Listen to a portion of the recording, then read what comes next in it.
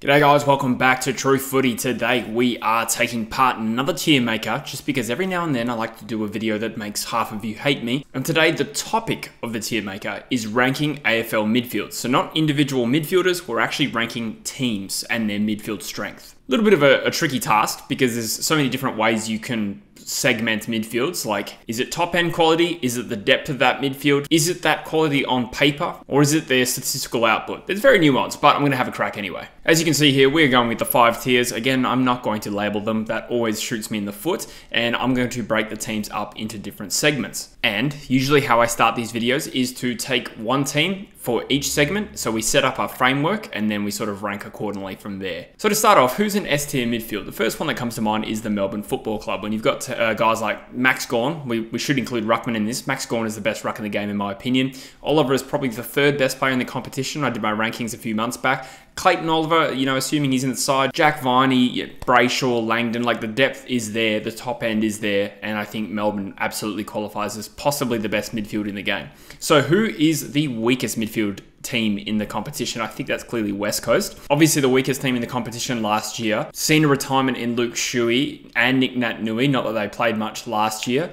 And on paper, it doesn't look great. So obviously, hopefully that will improve, but it is the weakness of the weakest team. So I think that's fair to suggest that they are going to be D tier. Now, a team that I think will go in the A tier is probably GWS. I do quite like their midfield, but it's probably not S tier. And that will become more clear as we progress. But Kieran Briggs, I think, is a good ruckman to start. And we know Tom Green is probably on the verge of becoming a truly A-grade midfielder. I think he's kind of on the verge of it now, but they've also got Stephen Cornelio, Josh Kelly, Callan Ward, these types as well. It's a pretty deep midfield, and Finn Callahan as well adding to that. So if we're assessing on how good they are right now, I think probably the 2nd tier makes sense.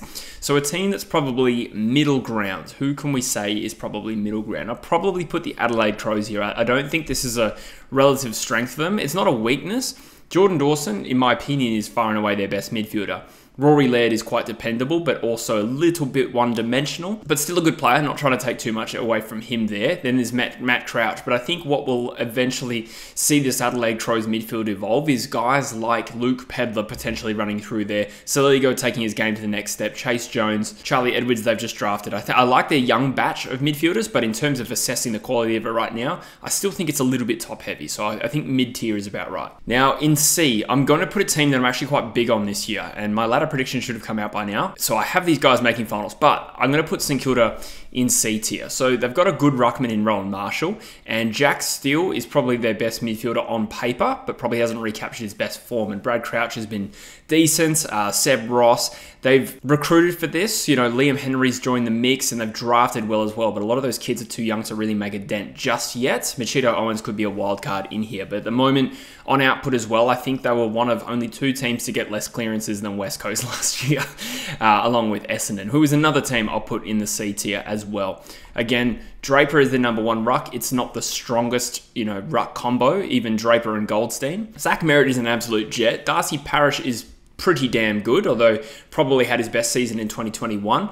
Then there's, uncertainty around Dylan Shield. Nick Martin is a great wingman and up and coming, but maybe he moves back this year. Sam Durham, an underrated player, but nonetheless, I think, again, one of the only 2 teams that had less clearances than West Coast, so statistically, they're not quite there. And while there's upside, like some of their young guys, like Sardis, Caldwell, Perkins could rotate through their Setterfield as well, seems to be looking good. On current form, at the moment, they're probably C tier along there with St Kilda. So who's another D tier one? I'm going to put North Melbourne in here again. Now, I think their midfield is pretty good, but it's very young. Okay, so LDU has the potential to be one of the best midfielders in the game. George Wardlaw looks outstanding. Jai Simpkin has had pretty good years without necessarily being outstanding, but it is still quite a young team, and Tristan Cherry is probably their #1 ruck, and decent. So I think it's up and coming, but it's very young. And it's not really a surprise that the bottom 2 teams last year probably have the worst 2 midfields in the comp. Now, the reigning premiers I will probably put in S tier as well. Their midfield is very, very good. Now, Darcy Cameron by himself is not the best ruck by any stretch, but you write down the Dacos brothers. I wrote down a few names in preparation for this. Jordan DeGoey as well when he rotates through there. Pendlebury, side bottom, yes, they're at the end of their career, but they're still pretty damn good players, in particular Pendlebury. So even with the loss of Adams, I don't think it's as strong as Melbourne, but I think it's probably top tier. I'm also going to put Sydney in A tier. So there was a lot of talk about their midfield depth, in particular when they lost Callum Mills. But again, when I write down the strength of their team, it does help that they've got Brodie Grundy now as a #1 ruck, which I know he's not an elite player anymore, but he's still a pretty good ruck, I reckon, if you give him the #1 role. But you also consider Errol Goulden announced himself as an elite player in 2023. Taylor Adams joined this side. Chad Warner has been good in the past. I don't think he had the same year this year, but was, still on an upward trajectory. James Rowbottom, a bit of an understated gun. Luke Parker, Callum Mills to come back into the side. They've recruited James Jordan. I think it's pretty damn good without necessarily being top tier. If Chad Warner and Errol Goulden elevates, or Errol Goulden's already there, if Chad Warner meets him or gets close, then I think that's probably where they're S tier. I'm going to put the Gold Coast Suns in B tier as well. I think this is actually a pretty nice little midfield. Jared Witt's underrated ruckman. Noah Anderson, All-Australian quality. I don't think he actually won All-Australian, did he? But he got close.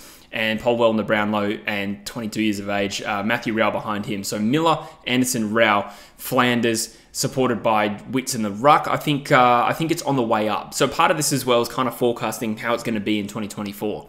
Not so much 3 years in the future, but I think in 2024, it could at least be a middle-of-the-road midfield, which I realise at the end of the day is not that much of a bold call. I'm going to put the Cats in D tier.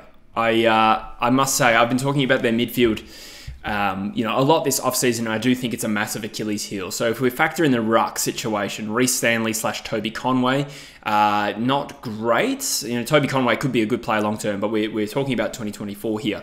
Cam Guthrie's probably their best midfielder. Tom Atkins has been very good on his day, but after that, I think it falls away to Tanner Bruhn, who I will back in to have a good year.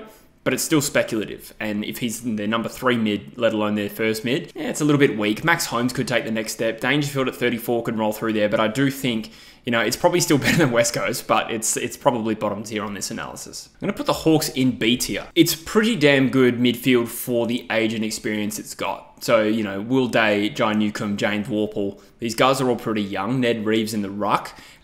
Josh Ward, these guys are on the come up. So I do think it will be a good midfield in time. You throw in a few lesser known names outside of Hawthorn, your Josh Weddles, your Henry Hustwaits, and this does have a lot of upside, and it performs well for what it has. But if I'm honest, I don't think it does quite have the same quality as S and A. I'll put the Brisbane Lions in S tier as well. A lot of depth. McInerney is a pretty decent ruck, gets a lot of hit outs, and then Lachie Neale is probably the best purely extractor type midfielder of his type in the competition. Josh Dunkley's also in this team. Hugh McCluggage, Will Ashcroft on the come up as well. I think this team that's probably a top grade midfield. A tier, maybe this is a bit harsh, but I'm going to put the Power in A tier. And the reason being, they've got two of the best young midfielders in the comp, two of the best outright midfielders in the comp, Butters and Rosie. And they've got Soldo, who could be a pretty decent #1 ruck. Jason Horne-Francis on the come-up. Willem Drew is a good underrated player. Ollie Wines won a Brownlow a few years ago. But I do think it's still a little bit top-heavy. And that's probably what sets it apart from Melbourne, Collingwood, and Brisbane. I think those two teams, or three teams, have the depth that Port Adelaide don't quite. And I think we saw that a little bit in the final series when, Butters and Rosie didn't quite fire. The next layer of mids didn't really step up. So ask me again in a few years when Horne-Francis is thriving and Butters and Rosie are still in their prime, it probably will be the best midfield. But at the moment, for the depth, I think I just have it slightly behind. Richmond's a tricky one here as well. I'm thinking C tier, and I'll explain why. So I think Nankervis is a pretty good ruck. And Taranto had a pretty good year, but none of their midfielders are All-Australian quality for a start. Taranto, you could say, got pretty close. Dustin Martin could roll through the midfield and boost it, but he played primarily as a forward last year. So who knows? I think Presti is good. I think Hopper and Taranto are good. But if those are their best players, then I don't think it stacks up against any of the midfields ahead of it. Liam Baker, we might see more of there. I think Shea Bolton's going to play more forward this year. Jack Graham, there's a few bit part players in there, but I don't think it stacks up. It's not bottom tier, but it's not amazing either. Bulldogs is a tough one for me. Do we factor in Bailey Smith's ACL? Because I think that probably would be more helpful if we forecast the season where Bailey Smith's not going to be playing, in which case they'd probably be A tier. Whereas I think Bontempelli's the best midfielder in the game, and Tim English is... I don't think he's the best ruckman in the game, but he is one of the best, right? Absolutely no doubt. He is a gun. And Tom Liberatore is still a really good extractor. Then there's McRae, who's kind of fallen off a little bit. Treloar's been pushed aside. You know, I think he played a little bit half back last year. And Riley Sanders, I do think will have a good first year. So you could have him in S tier, but I think if you put Bailey Smith in, it goes to S tier. If we exclude him, it goes to A tier. Fremantle is another tricky one. I don't think it's quite as good as GWS Sydney, the Power, or the Bulldogs, so it's not A tier. And I do think it's comfortably better than the C tier, so I'd put them in the middle tier here. So we're talking about Sean Darcy, a good young ruckman, relatively young anyway. Was he like 25? I think he is. Caleb's the wrong one All-Australian this year. Brayshaw's won an MVP, but probably didn't have the same year last year. Hayden Young could sort of rotate through this midfield, or definitely will actually, and obviously he's not an established gun midfielder yet, but you could see him being a very good one. And if he hits his potential, then in 12 months' time, we might see Fremantle higher up the rankings. O'Meara's decent. Nat Fyfe might come in and support this midfield, and after that, there's probably a little bit of a lack of depth. So I'm happy with saying Fremantle's B tier. It's a pretty good midfield. And Carlton, I've ummed about this. Their two rucks are Pitney and Koning, and their first choice midfielders are pretty damn good. Sam Walsh, Patrick Cripps, Chera, and Blake Acres, supported by guys like Hewitt and Kennedy. I'm sort of thinking between S and A. You know, I've been harsh, and I think if I put the Power in A, then do Carlton justify being above that? Maybe. It's probably a deeper midfield. They were the #1 team for scores from stoppage last year. Maybe I probably will put them in S tier. So I think Melbourne, Collingwood, Brisbane, and Carlton, 4 teams that either made the top 4 or, well, all 4 made the semi and 2 of them made the grand final. That's right, isn't it? Yeah. GWS Sydney, the Power, and the Bulldogs, the next batch of midfields there. Adelaide, Gold Coast, Hawthorn, and Fremantle in the middle. I think teams that genuinely starting to have a weak midfield, relatively speaking, are the Saints, Essendon, and Richmond.